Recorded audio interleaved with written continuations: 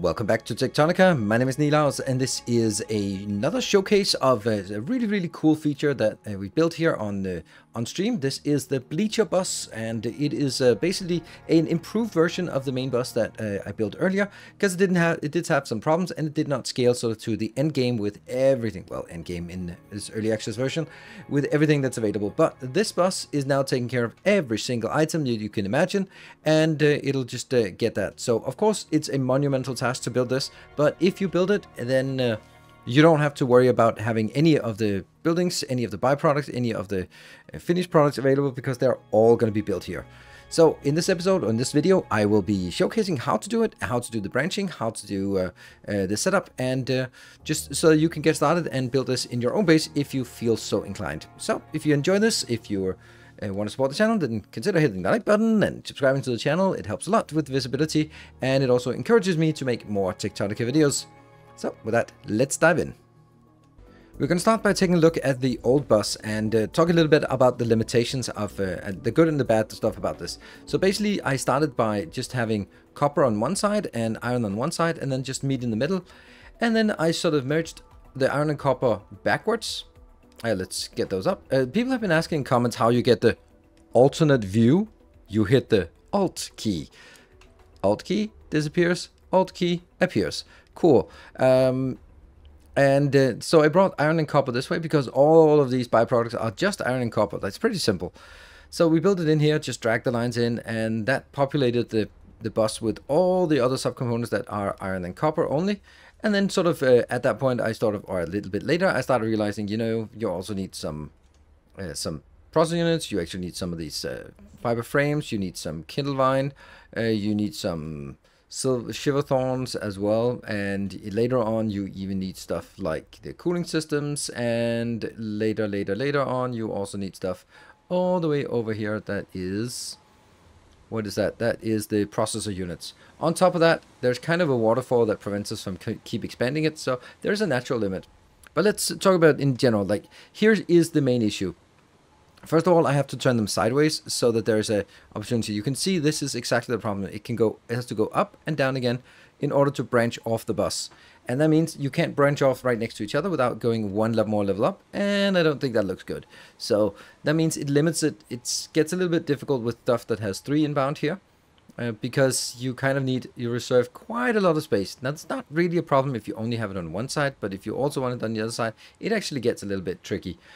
On top of that, it has a little bit of a problem that branching out from this location, if I wanted to do another branch here, then I have to here and then here on top, and then delete this one underneath and then build it on this side.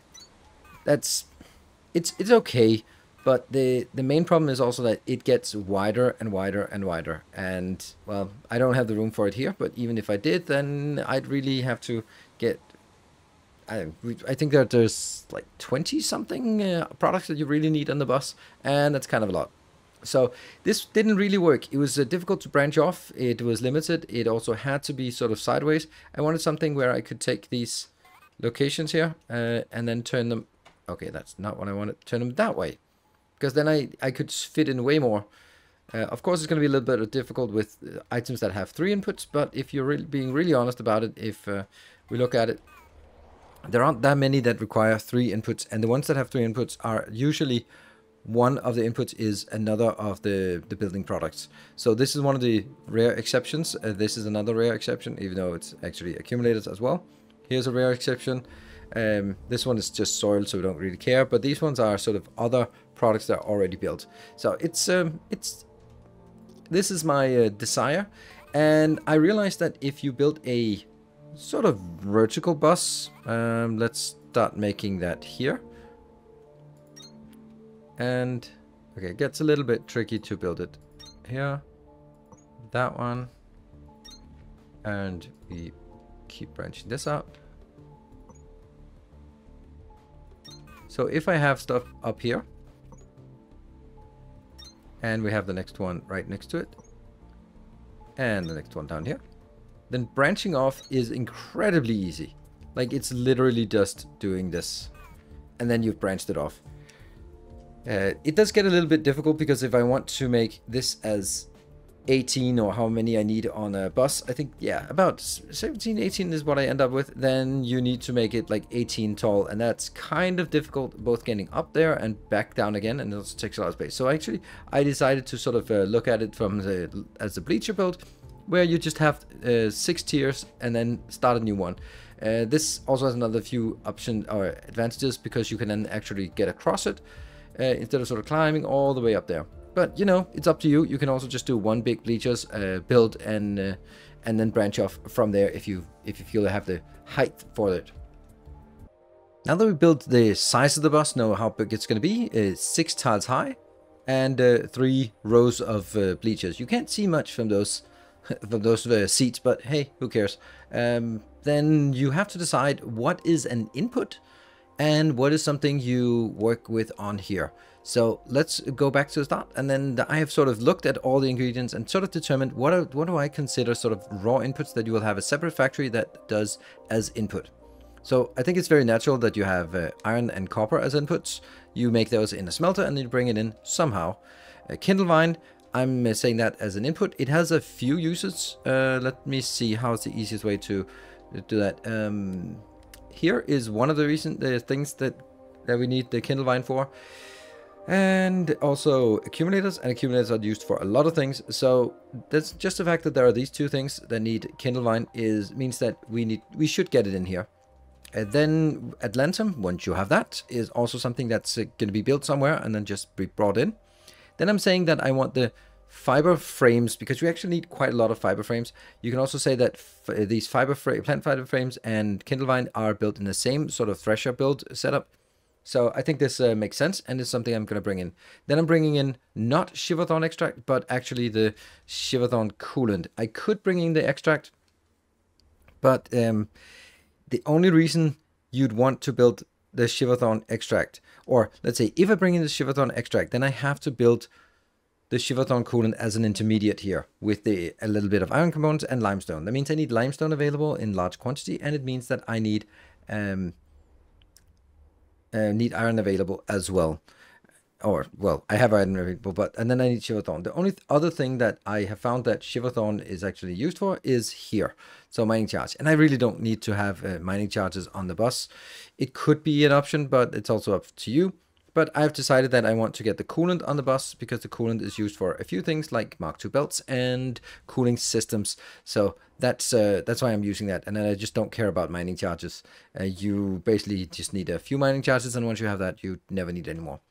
Now I could have brought other things in here. I could have, instead of bending the plant fiber frame, then I could have just brought the plant fiber in. If I did bring the plant fiber in, then I would be able to make these lights. That's the only difference, but since, you know, I don't really care about those, so I'm going to skip a step and then only take the plant matter frames in. Then the first thing that you do once you do that, you can figure out where you want to put it on the bus. I've sort of decided to have one line with primarily iron stuff, and then one line primarily copper stuff, and then one line with all the other crap that is not either iron or copper based. That's not really working entirely correct, but it's okay. And then we just get started on branching off. Let's get in here. So we get some iron stuff here, we get some copper stuff here, then we get the mixed what's it called? They are called wires, yeah, copper wires into the electronic components, and then finally the mechanical components that use both iron and copper. And then once we have all those, they are just getting filled in onto the bus on various empty lines and being able to sort of get on with it. Then we have some of the more advanced stuff. We have the processors. You can see here, that's the only thing that's bigger, because processors are just absolutely atrocious. They produce so slow. So I did this, but you know, for the sake of making things look neat and nice and consistent, then I think I'm actually going to take this out, just so it looks like it's all synchronized like this. Cool. Now look, it's all synchronized. It's all the same size. Then we get the cooling systems, which uses Shiverthorn, as well as some other things. The cooling system goes out and then goes into the next one, which will be the processing units, which is kind of one of the things that use a lot of the advanced circuits. So the processing units also there. These I put here on this bus and then move further down. And then from here on, it's all about the buildings. And we're going to be showing you a few of the quirks and kinks of this bus, because it is a little bit complicated. Now, when you have something as basic as this, 2 inputs, it's simply just dragging a line in and out. The way that it's done is that you can see here, if it's something that comes from the second row of bleachers or the third row of bleachers, then I just punch through this. If you look at the entirety of this, then I am actually just having one line underneath here, and I'm sure that if you look carefully, you can find a couple of teenagers making out under the bleachers. I think so, but haven't seen any just yet. When we, oh, I don't want to go there. Then we go over here and simply drag it off from the copper line. Wasn't it copper wire I needed? Which one did I want? Oh, that's one here. So you can see then I just drag it up here, and the iron one I drag it through, and then simply go into the iron line as well. Very, very simple to branch off, and it's the only thing is that you just need to sort of align it with here. Then you have some other points like this where there are actually 2 inputs next to each other. Then you can combine it with just having a medium, a middle line, and then branching off to either side. Where it gets a little bit more difficult is when there are 3 inputs. Here is one example with 3 inputs. And that needs to be solved. So it's not going to be moving very fast in this way because I'm only relying on long-hand inserters and they are awfully slow. But this is a bus and you don't really need a lot. This will just fill up, and then if you need it, you go in here and pick up 50 of these. And then you just go about your business as you like. But what I do here is that I take one in here. What you have to be really careful of is the rotation of these and how it makes splitters. For example, when I do this, then it breaks the splitters. Now it makes other splitters. It's just complicated. So this is a good way of making it, and also how to combine it with another one as well. Again, if I, for example, wanted to bring this further forward, then it would add another splitter, which is definitely not what I want. And so everything is just a little bit weird when it comes to trying to make 3 of these in. And the constraint is that you are forced to only use long-handed inserters, but it can be done. Here, for example, we have another setup. Again, you're not going to be using like hundreds of core composers, but when you have them, it's nice to just come in and pick them up because they take forever to craft. And again, you can see I branch it off from the side. I get another one in here, and I just be very careful not to get in a position where it invents a splitter. Here is a rare exception. That is actually the accumulators. The accumulators here are a little bit annoying because they really would like to be faster, because you kind of need a lot of inputs for the accumulators, 20 plus 20, and those are simply only picked up by the lines here. I wonder if I could actually do... No, I couldn't. I have to do it like this. And then if I do that one, does it merge into something? No, it doesn't. But it doesn't really matter. I can also put that here. Then I can get twice as fast on this, but it doesn't really matter because it's now going to be constrained by the Kindle vine. This is too slow, and I'd like it to be faster. It's something that you could, if you want to break the symmetry, you can rotate it the other way so you can more easily get stuff in. Or alternatively, you can just accept that it's slow and then just, wait for everything else to stack up. The problem is that accumulators are actually used for a couple of things that are in high use, that we'll take a look at in a little bit. But I put the accumulators back on the bus somewhere here, back on that bus, and then it branches in. And let's go back out here. And let's have a look at one of the places where accumulators are used. So accumulators are used for the voltage stepper. And the voltage stepper is a problem because the voltage stepper is used for Mark II. And this is kind of how I do it. So I do a Mark I assembler here, but no output. It just goes straight into a Mark II assembler. So Mark II assemblers are built here. They use the steppers, and therefore the stepper has to be here. And so was same with this thresher Mark II. Is also needing the thresher and needing this, so it has to be sort of between these two. So I'm not ever going to be using any of the Mark I threshers anymore. As long as we have the Mark II threshers, we're going to put those in. See, it's not even built yet. It's not even built yet, but it is just awfully slow. But this is the kind of the thing, right? Everything here is really, really slow, but it gets the job done, because once you come in here and you want to build the new factory, you pick up 50 assemblers, and that's probably going to be fine. Then moving forward, we also have the miners. The miners here and here. Isn't there something about the threshers? No? Yeah.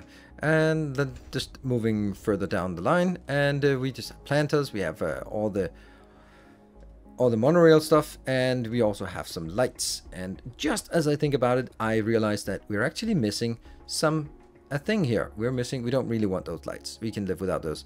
Didn't I forget the smelters? Yes, I did. I forgot the smelters. Yeah, look at that. So what if we just make the smelters now? What if I do that one? And then the very last one, and we'll use this as an example of how to build it. Because I am never going to use those smelters here. So I don't need a box. So I could just put some of this in here and then use that as a box. Because if we're being honest, then this one takes 10 limestone for 2. That means 5 limestone each. That means this is 100 plus 100, 100, 100. This is going to be enough, right? And you always have enough limestone. So that is very nice.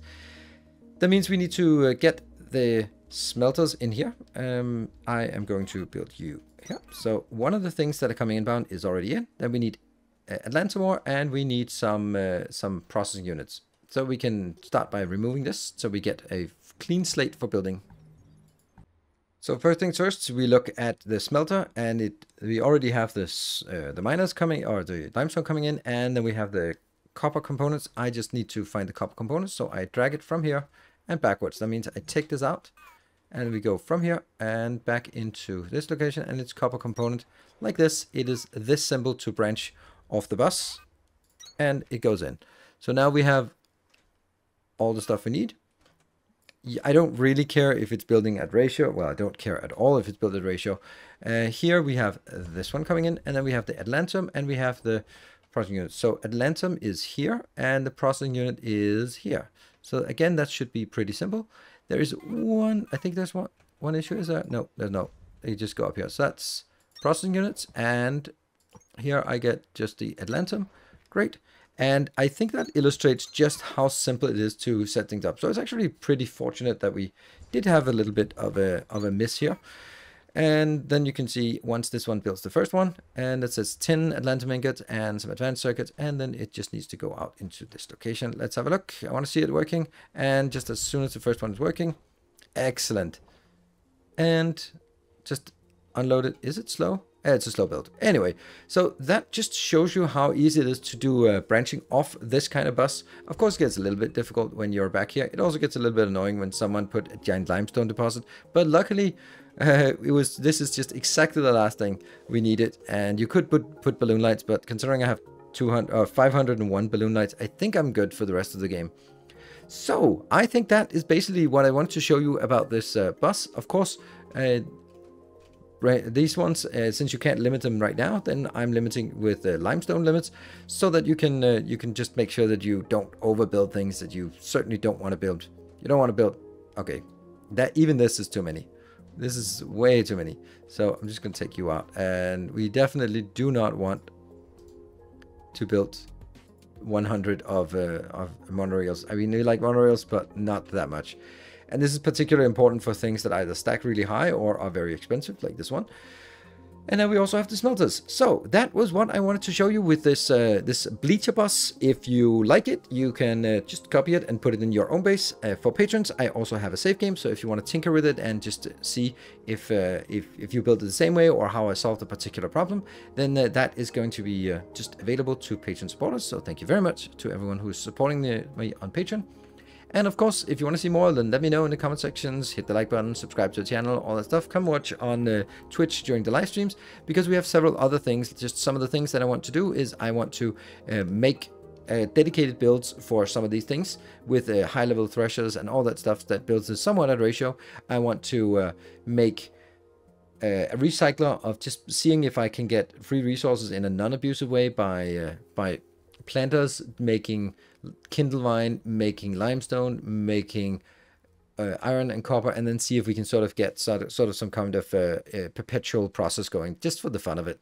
And yeah, then whatever else comes up, and maybe even we'll get more content for the game soon. So thank you very much for watching. I hope you enjoyed it. If you did, you know the drill. I'll see you next time. Until then, take care and stay effective.